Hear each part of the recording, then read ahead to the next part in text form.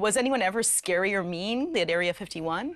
Well, I mean, Area 51 is a pretty serious place, and there's not an actual gate, but there's these two signs saying that you're not allowed, it's forbidden to trespass. Wow. These guys aren't kidding.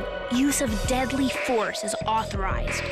And on top of the sand dunes, there was these camo dudes, these men in these Hummers with machine guns, and they actually had the right to shoot at you if you crossed that line. So, I mean, that's not serious. I don't know what it is. Were you scared? I guess I was a bit intimidated to go, but when we got out of the car, we're like, we're here to film a show for children, and we're just gonna be very, like, we're not gonna cross the line, so don't be nervous. So we kind of let them know what we were doing. People report seeing strange lights and things flying in the sky around here. I'm actually really creeped out. My biggest fear is being abducted by aliens. My biggest fear is no longer being abducted by aliens.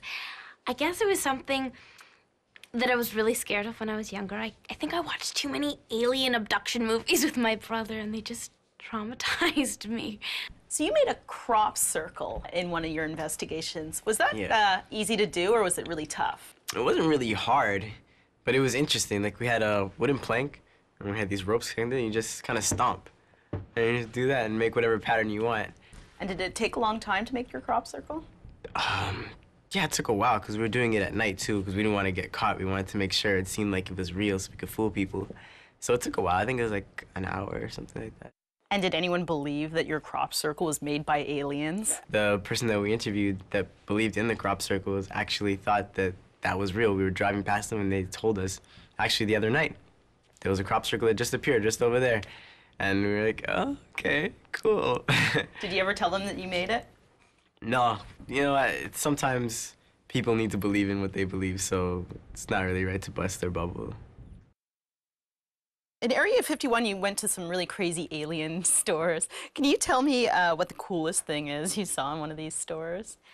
The alien stores at Area 51 were just filled with such crazy alien memorabilia. There was alien driver's licenses, they had funky glasses and spaceships everywhere, but I think more than anything, the people in the store, they were just so full of life, and you almost kind of wondered what they were doing there, and if they were maybe aliens themselves. They were so crazy.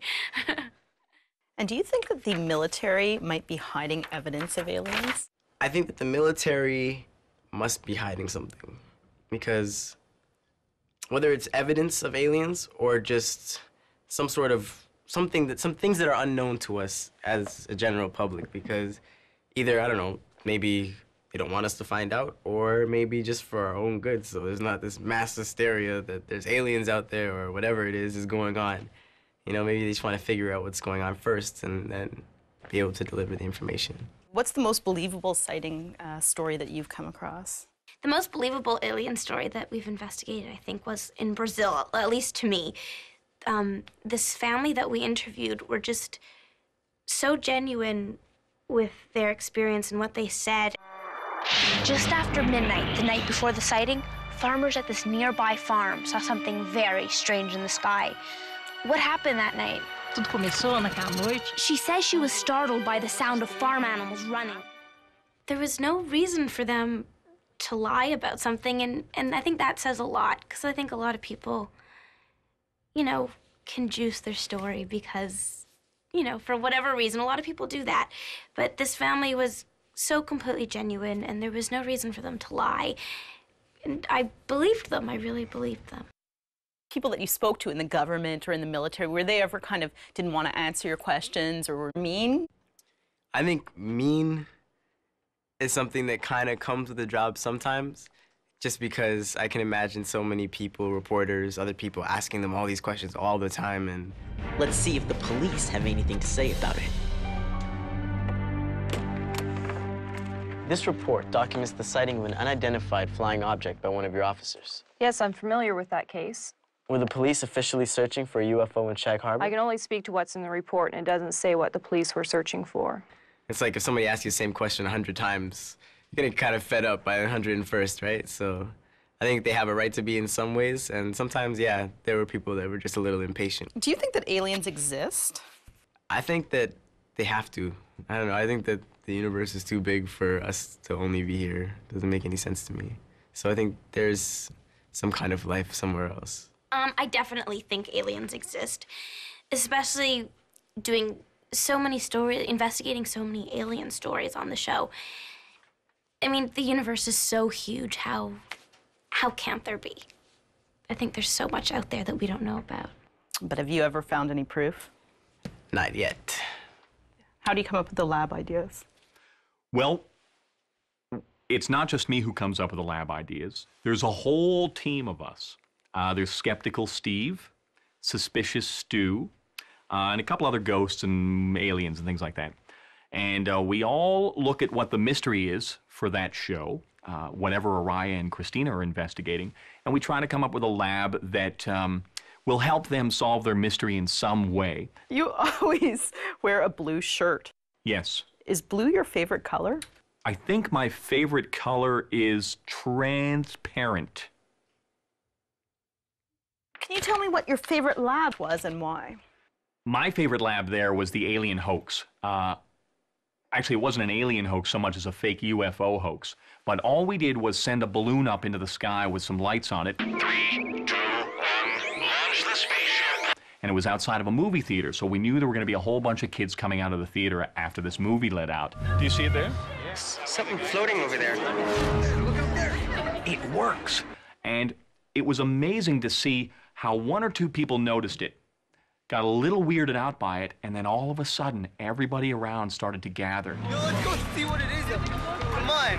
Yo, I'm freaked out. Yeah. They couldn't figure out what this thing was. And it was an interesting example of how just 1 or 2 people experiencing a mystery can grow and grow and grow. And who knows what these people told their friends the next day. They might have gone to their friends and said, I saw something floating in the sky with lights, and then the story spreads all over the city. And all it was a balloon and a couple of glow sticks. So can you tell me which was your favorite V-file? My favorite V-file was a letter we got from somebody asking if it's possible that the government was covering up, that they've seen aliens and gotten UFOs. And the reason I like that V-file is because I got to eat like 30 bananas. Of course, maybe there's nothing in Roswell for the government to cover up. There's no proof that aliens crashed there. And even if they did, I doubt the government could keep a secret for this long.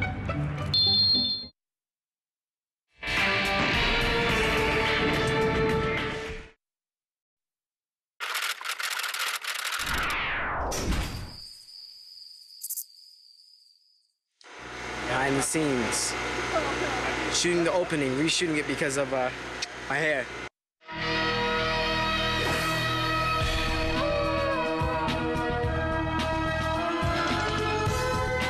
So we're shooting the opening of the show again in the woods, and there's lots of bugs, lots of them, getting all bitten. We got everybody here, the whole crew. There we go, smoke machine's going off. Starting the smoke machine. There is Stacy walking off. Stacy, actually, if you notice in the opening credits, the opening of the show, there will be a claw, a monster's claw. But really, Stacy. There's the claw. That's the creepy creature.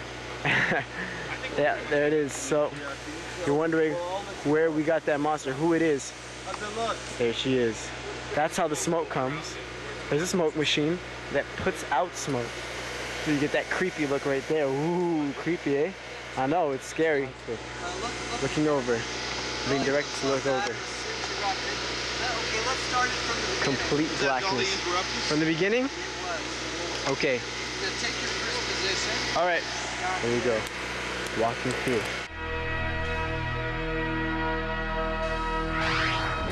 You're getting the exclusive behind-the-scenes look at Mystery Hunters, what we do. Stacy there. Also, not only is she the monster, doubling up as a smoke person. But waving the smoke over. It's a team effort. This is a team effort. We all take part in this, and I wouldn't have it any other way. Anyways, I'm gonna be in the trailer, so if they need me, they can find me there. Alrighty.